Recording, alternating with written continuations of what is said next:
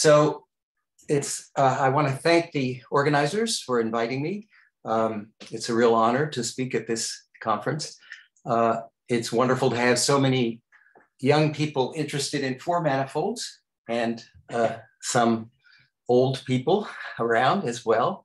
I think maybe you're wondering what this word ample is. It's never been used before in this context. And the work I'd like to describe is joint work with Dave Auckley, Hee-Jung Kim, Danny Ruberman, and I haven't cleared the use of this term with him. In fact, I brought it up to Dave and he said, no way. So I'm nevertheless going to push this term. In algebraic geometry, you have the notion of an ample line bundle, which is a bundle that has enough sections to get a projective embedding, so that it's the use of the word ample, meaning there are sufficient number of things to do something. So I want to think of ample four manifolds as a notion involving smooth structures on a four manifold. So this morning we heard from Andras that there are four manifolds simply connected even that have more than one smooth structure. This was first realized by Donaldson. In fact, typically it seems that they may have an infinite number of smooth structures, a phenomena unique to dimension 4. So that's roughly the idea of an ample manifold. It's got a lot of smooth structures. So let me just annotate on this page. So X would be some simply connected four manifold. And I'm going to be denoting M sub X, the set of all smooth structures. So typically one might think this is infinite. Now we know already that there's a quadratic form associated with X. Because it's simply connected, everything lives sort of in H2 of X. So the quadratic form is measuring the self-intersection, say, of a class in H2 of X. Now, because it's simply connected, the Hurewicz theorem gives you an isomorphism with pi2. So that means you can represent every class by an immersed sphere. Let's assume these are smooth. So by a smoothly immersed sphere. And if you were in higher dimensions, of course, just by transversality, you could move that sphere so it had no self-intersections. You'd get an embedded sphere. But in dimension 4, it's interesting as to which classes can be represented by embedded spheres. So not all classes can be represented by embedded spheres. You can think of the embedded spheres as the zeros of the minimal genus function that we've heard about. Every homology class in H2 can be represented by an embedded surface, and you minimize that over all representatives. So you're going to the integers greater than or equal to 0, and then you're looking for those that go to 0, that are represented by embedded spheres. So in 1952, Rochlin proved that not all classes are represented by embedded spheres in this setting. Basically by studying the signature and showing that the signature of spin 4 manifolds had to be a multiple of 16, whereas the algebra predicts it's just a multiple of 8. So this was a remarkable result. The existence of classes that could not be represented by spheres. But suppose it can be represented by a sphere. How many spheres? That's a question that hasn't been explored as much. By how many, I mean, how many different spheres could you put in the manifold that are not related by an ambient diffeomorphism? So given a class alpha that is represented by a sphere, so G of alpha equals 0, you could look at sort of a moduli space for alpha of all the spheres up to ambient diffeomorphism that can represent that class. So in the early 60s, I'm kind of giving a synopsis here because I know I might not get to the end if I go through the details on the subsequent slides. So in the 60s, Wall proved that an existence result for spherical classes represented by spheres. He said, if X, this manifold, is the stabilization, connected sum of a four manifold with S2 cross S2, where the four manifold Y is indefinite, then you can represent every primitive ordinary class by a sphere. So again, going back to the moduli space of such spheres, how many spheres can you represent them by? So in general, I want to think of an ample four manifold as one for which this is very large. It's infinite in a sense that I'll explain. And we're going to prove that if X is ample, which means this is large, then if you stabilize, and I'll denote this stabilization by Y naught. The naught means you're connecting sum with S2 cross S2. So if you stabilize X, then this is going to be homologically ample, which will mean that for all these primitive ordinary classes that Wall showed can be represented, they can actually be represented by infinitely many distinct two spheres embedded. Now, there's a trivial way of sort of, in some cases, depending on the self-intersection number of the sphere, of adding new classes that are not equivalent by doing local knotting or something. So I don't want that. I want simple spheres, ones whose complement have abelian pi 1. So I'll get to that in a minute. So I've jumped up this first slide, so I'll go on to the second. So here are the cast of characters. In the middle here is, let's see what color I'll use. So there's what I was talking about a minute ago.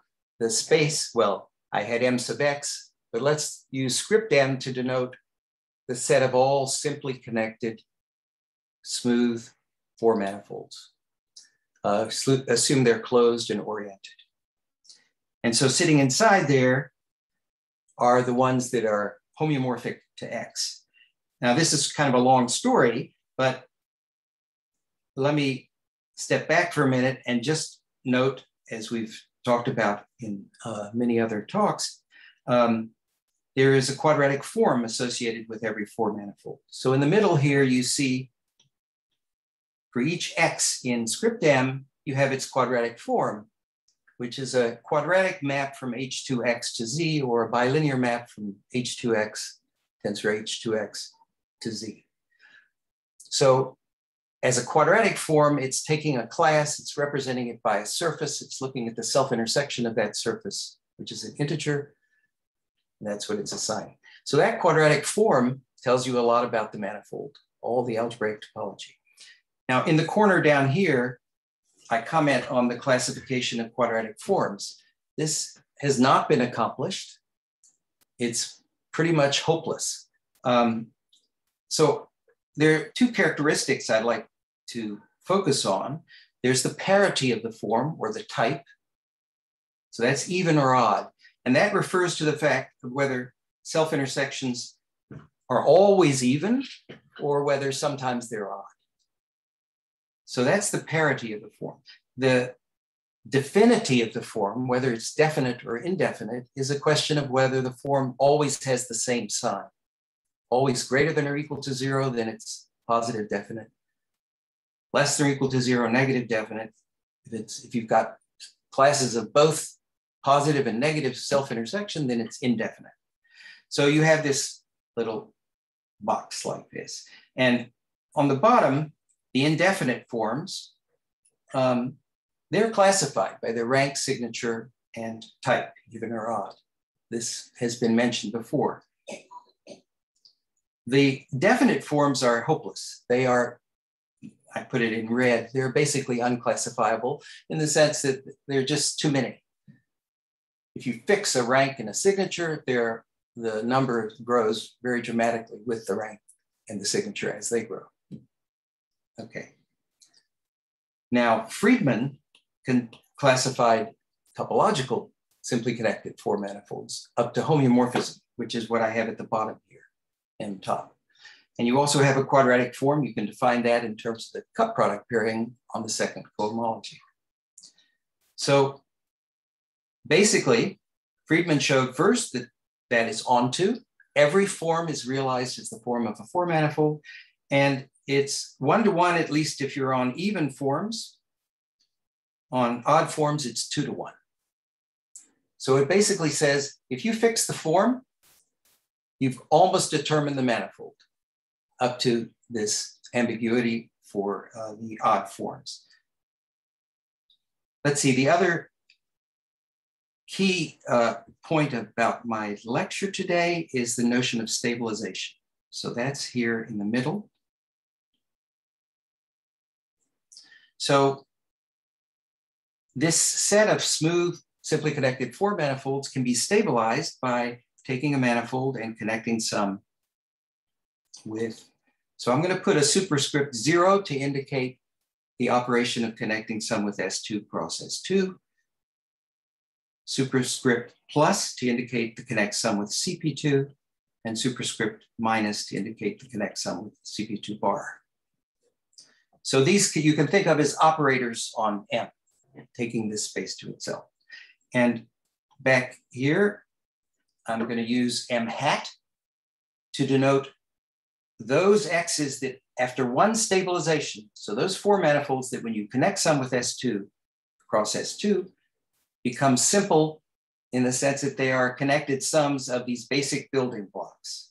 So simple is often in the literature called dissolvable or dissolves. To say that a manifold dissolves means it's a connected sum of either S2 cross S2s plus or minus CP2s, or the K3 surface, plus or minus the K3 surface. So those are kind of standard manifolds, like what Andras talked about this morning, connected sums of CP2s and CP2 bars. Those are simple. I'm calling those simple. So M hat, again, are those four manifolds that when you stabilize once, by connecting some with S2 cross S2, dissolve into connect sums smoothly of these basic building blocks.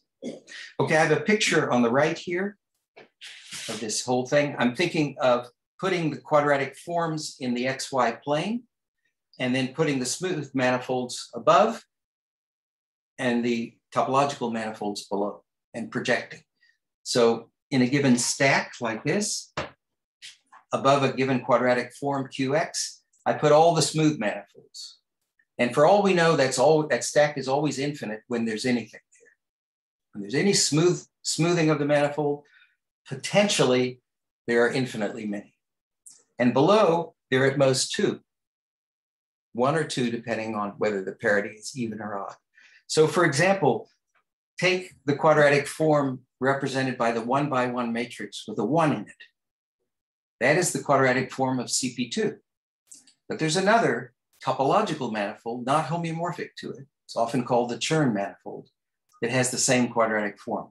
That's these two little green dots down below, projecting to that form. But above, you're asking how many smooth structures there are. Well, I shouldn't have picked CP2 because we don't know. There may only be that standard smooth structure. But in many cases, there are infinitely many. In this picture, you may also notice that in the back, the definite forms have been excluded with the exception of a few, and sort of half of the even definite ones have been excluded. So that's work first of Rocklin to exclude sort of half the even ones, and then Donaldson to exclude all the definite ones, and then Fruta in the 90s to exclude some of the even indefinite ones. So I've kind of got this picture of the smooth things as stacks above that portion of the quadratic forms that are realized by smooth manifolds. We don't actually know. There's this 11/8 conjecture some of you have heard of, which is happening sort of at this end of the diagram there. We don't actually know which forms are represented. Okay. So at the bottom here, I have the formal definition of what I mean by a four manifold being ample. So I said before, ample simply means it's got a lot of smooth structures. So that should mean MX is at least infinite. But I want it to be infinite in a very strong way. So this notation, I could have written it out in words, but let's see if we can track through it. So I've got here M sub X. So that's all the smooth manifolds homeomorphic to X. I put a hat over it. So that means I only want to look at those smooth structures that when you connect some with S2 cross S2, that is stabilized once, they become standard, dissolvable, simple. So that's what that looks like.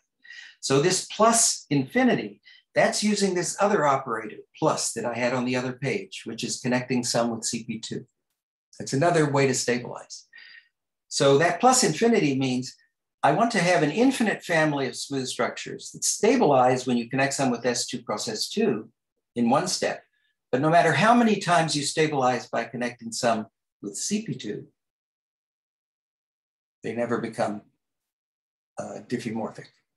So it's this infinite family of smooth structures that when you connect some with CP2, it's often called an anti-blow up. So no matter how many times you anti-blow up, they remain distinct. But connect some with S2 cross S2, they become the same. But I also want an infinite family inside this moduli space that no matter how many times you blow up, that is connect some with minus CP2, they also remain distinct. Okay, so I hope that's clear. Do I see any questions in the chat? No. Okay, let me reiterate again what this notion of ample means. A simply connected four manifold is ample if it has an infinite family of smooth structures that when you zero stabilize them once, they become standard, but no matter how many times you plus stabilize them, they remain distinct.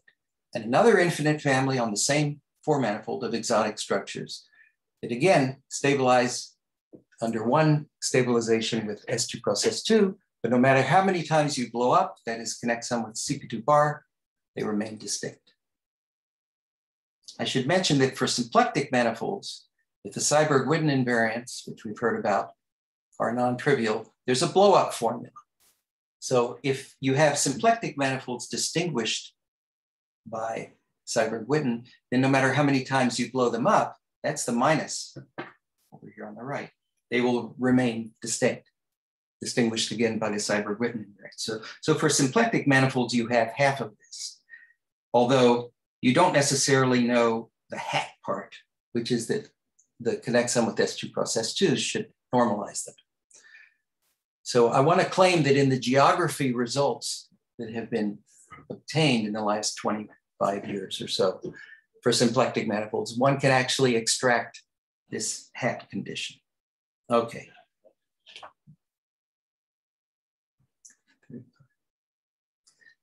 So first, I want to mention this wall result, which I mentioned at the very beginning. This was the claim that if your four manifold X is the stabilization, so is equal to Y naught of an indefinite four manifold,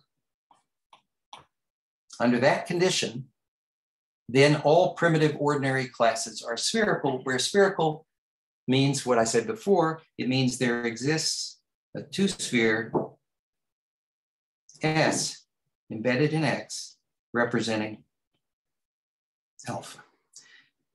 But I want, in fact, an added condition. I want that to be a simple two-sphere. I want to avoid local knotting or things like that. So a simple two-sphere simply means that pi1 of the complement is a BN.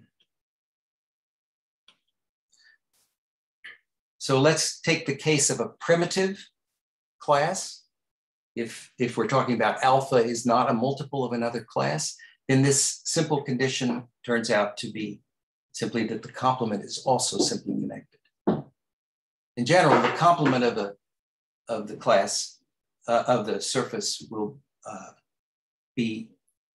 have a Bianization, will have H1 equal to a cyclic group of order D, where D is the multiplicity of the class. That's an easy exercise. Okay, so this is Wall's result, that in this case where you've stabilized once an indefinite manifold, then all the primitive ordinary classes are spherical in this sense. You can represent them. So by ample, I just mean that a class is ample if there exist infinitely many distinct, in the sense that there's no ambient diffeomorphism carrying one to the other, such two spheres. So the moduli space is infinite.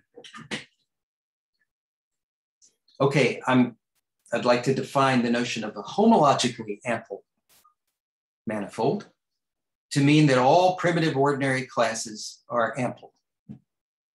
So Wall proves that all primitive ordinary classes in this once stabilized situation are represented by spheres, and homologically ample would mean all such classes are represented, in fact, by infinitely many spheres.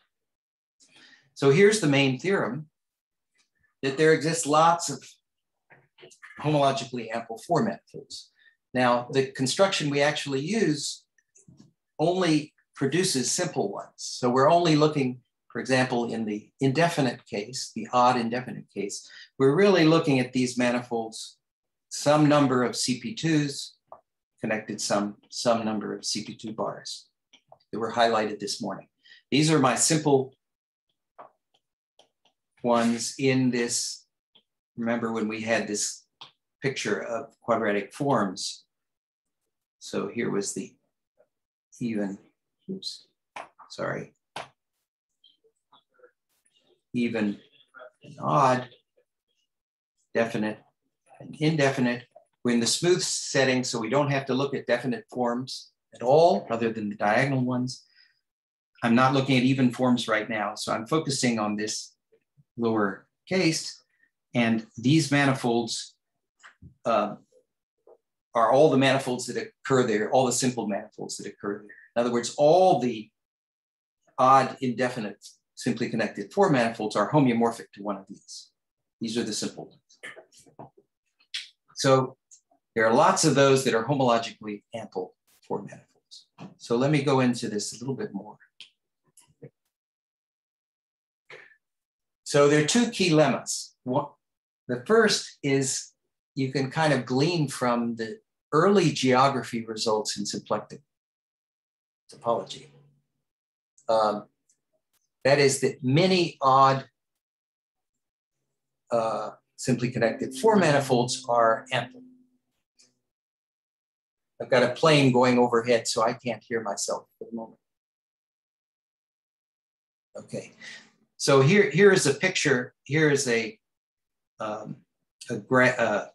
picture of the odd indefinite manifolds. So in the B2 plus, B2 minus plane, XPQ occurs at the lattice point, B2 plus equal to P, B2 minus equal to Q. So in that plane, I guess Sekera mentioned earlier the BMY line. Bomagolov-Miyaoka-Yau line. It's of slope 1/2. It doesn't quite pass through the origin, but it's close to the origin. Conjecturally, all symplectic four manifolds lie on or above that line. And conjecturally, the only one that lies on that line is CP2, which is right down here. In many lattice points, one is able to produce lots in infinitely many distinct symplectic structures on four manifolds. But I want this stronger ample condition, which is these infinite families, not only invariant under blowups, which connects some with CP2 bar, which is moving up. That's what a blowup is, moving up in that direction, but also invariant under moving to the right, which is an anti-blowup. By the way, the zero blowup is moving diagonal up one in this diagram. So I claim the mini includes, for example, all the lattice points in a wedge for some line of any given slope. So for any m greater than 1/2, there's a line of that slope. Again, it might not pass through the origin, but I'll just scale so that at least generically you see it looks like this. Here's such a line. There exists such a line for any m greater than 1/2, such that if you reflect that line across the diagonal, which is the signature 0 case, this reflection, you look at the wedge in between, then all those lattice points except those where either coordinate is congruent to 0 mod 8. So I'm eliminating a few of them. All of those are ample. So this, although not explicitly stated in the literature, actually follows, oh, I should go back. I didn't state the second. Yeah, the second one, well, I'm trying to get homologically ample manifolds. So this is just talking about ample ones, the smooth structures on the manifold. Homologically ample is talking about representing the homology classes by spheres.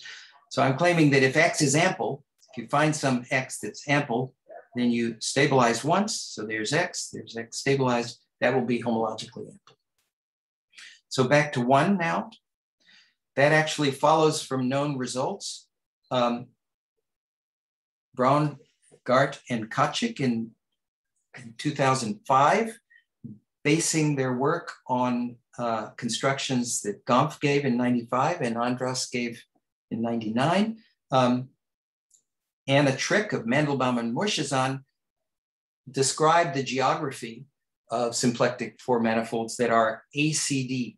ACD means almost completely decomposable, which in my interpretation means that, that they are connected sums, that if you stabilize once, almost completely decomposable means that if you blow up a +1, that is connect sum with CP2, they become simple. They fall apart, they dissolve.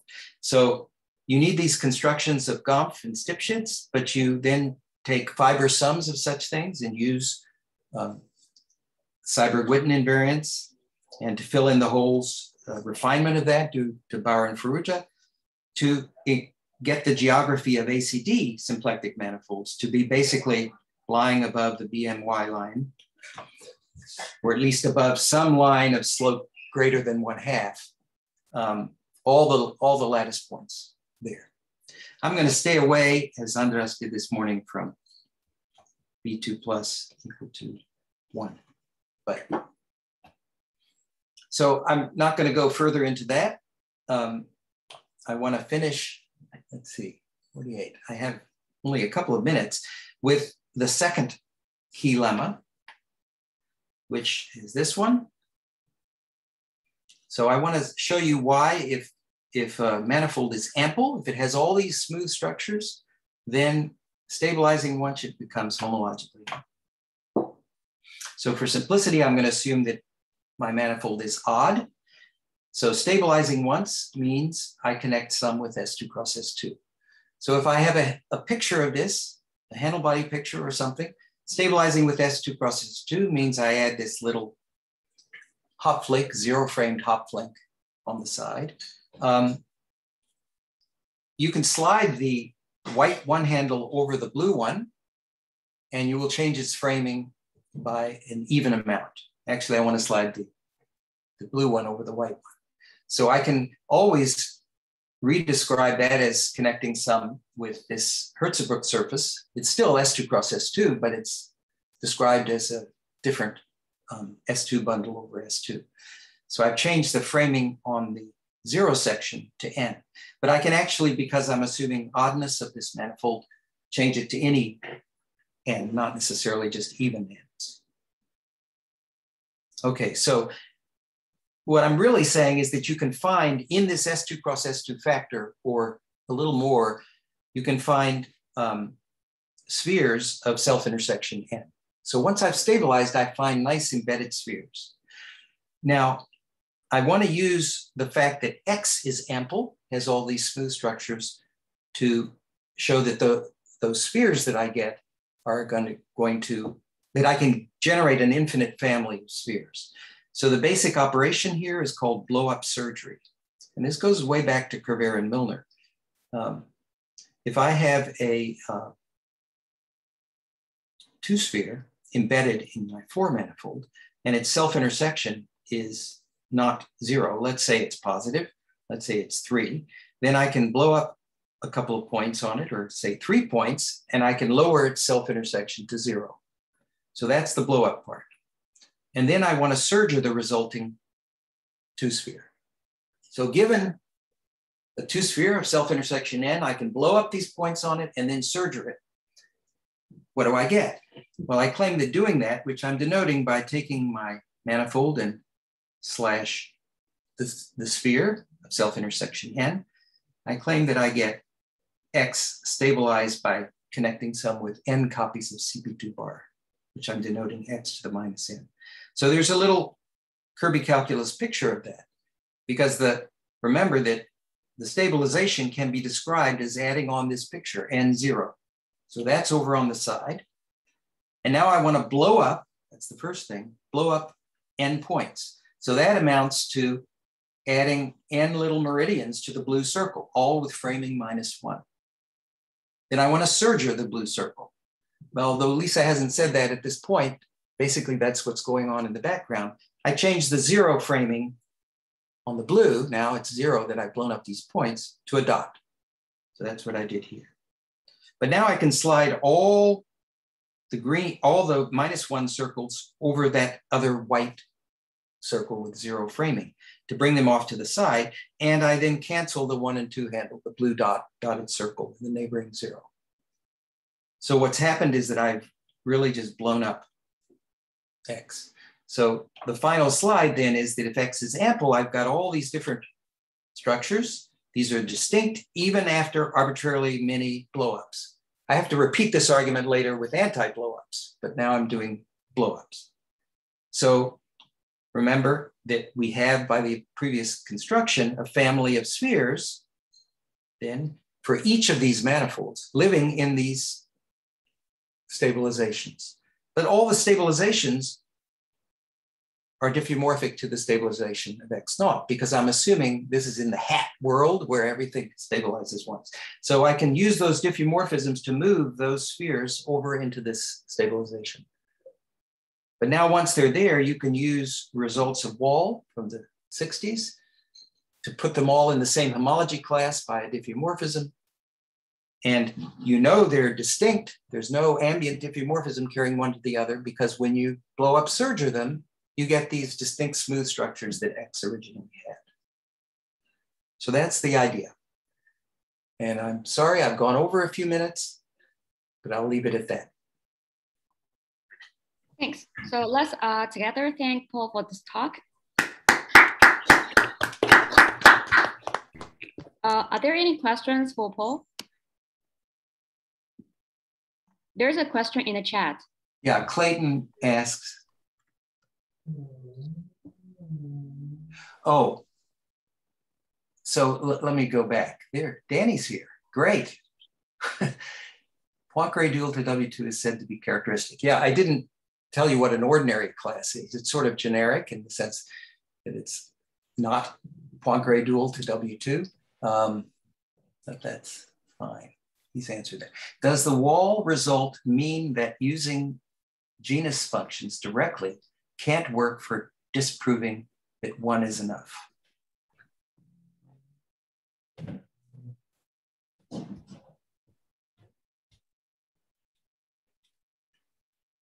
Maybe Clayton, you could elaborate by unmuting and say what you. Someone actually mentioned something in the chat to me that's saying that, like, if you're somehow using like Seiberg-Witten or something like that, looking at some sort of genus function for something that is characteristic, then it could work. Yeah, this one is enough in the absolute world is the question of whether what I called M hat is actually equal to M. That is it conceivable that all these smooth structures are very delicate in that they all dissolve after one stabilization, connecting some with S2 cross S2. So I think the answer is yes, but I'm not quite clear about that. Speaking of which, someone might want to answer the question of whether there are any known examples of exotic pairs of four manifolds for which the genus functions are identical. that's sort of related. But the one is enough, by the way, in the context of two spheres embedded in a four manifold. If you have two spheres representing the same homology class and in a simply connected four manifold whose complements are simply connected, then they can be distinct. They could be topologically isotopic, but not smoothly isotopic. But if you stabilize one more time, they become smoothly isotopic. That's actually a result of the same group here, Dave Auckley, Hee-Jung Kim, Danny Ruberman, and also Hannah Schwartz. So there is a one is enough result in a fairly general situation for embedded two spheres, but I guess this is asking for that. Do we know any example of exotic four manifolds such that connected sum with CP2 and CP2 bar both are exotic? No, not that I'm pretty sure that's not known. I mean,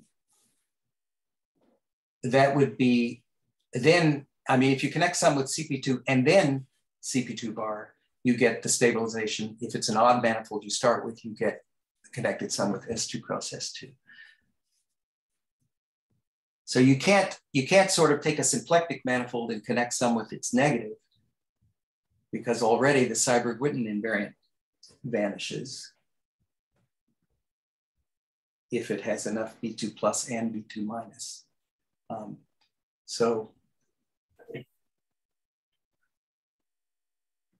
yeah, not that I know of. Anyone else can pipe up if they know. Yeah, but maybe we can use some kind of Bauer-Furuta. Can't hear. Oh. I'm saying maybe we can use Bauer-Furuta. Oh, Bauer-Furuta. Yeah, I thought of that right before this talk. You mean in terms of for example, a symplectic manifold in minus itself?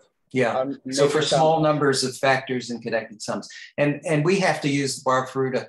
I mean, the geography results here give you the odd values of one of your B2 plus, and then to fill in the even values, and you can't go all the way because Bauer-Furuta doesn't carry you there.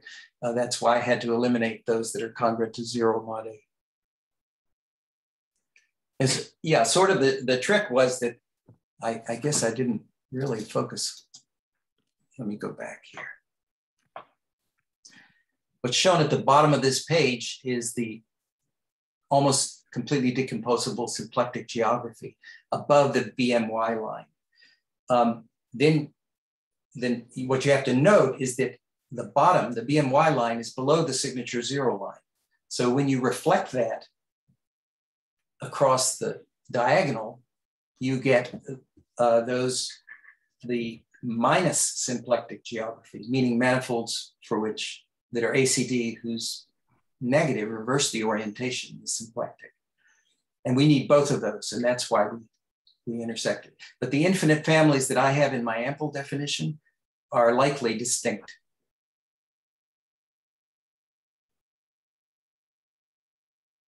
I think Kyle made this comment that we can actually do it for we can do it for a boundary case, like if we assume manifold with boundary.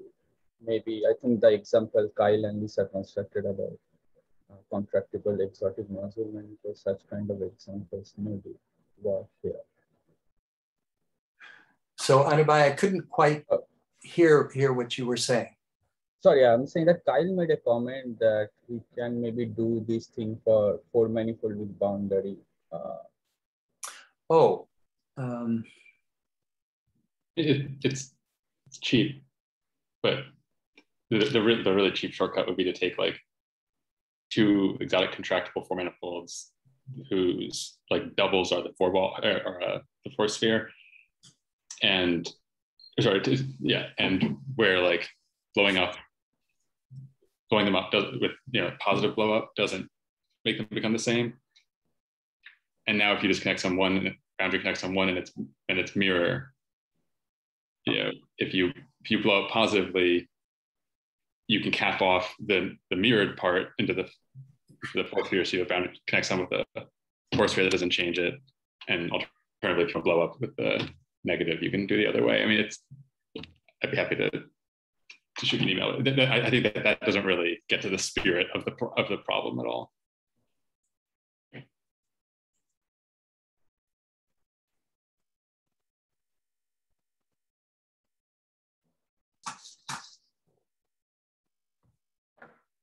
Okay, are there any other questions?